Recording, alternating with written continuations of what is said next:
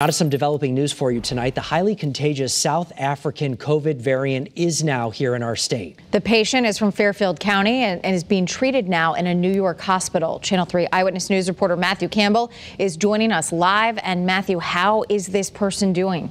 Well, Aaron and Mark, the state says the patient, who is between the age of 60 and 70, is improving. But this is worrisome because this patient has not traveled recently.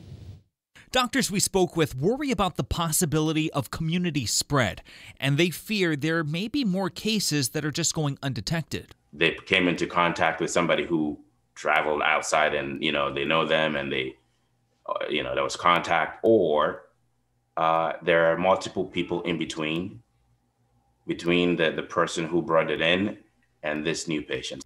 Having different strains is nothing new. The highly contagious UK strain is in the state. We have 22 newly confirmed cases in the last 7 days. The South African one, though, is one that really has doctors concerned because not only is this also highly contagious, it was tested against the Moderna vaccine and has proven to be a little more resistant to it. There is decrease in the antibody levels produced against the South African strain. However, the decrease is not that significant. So, the vaccine is still effective against the South African strain.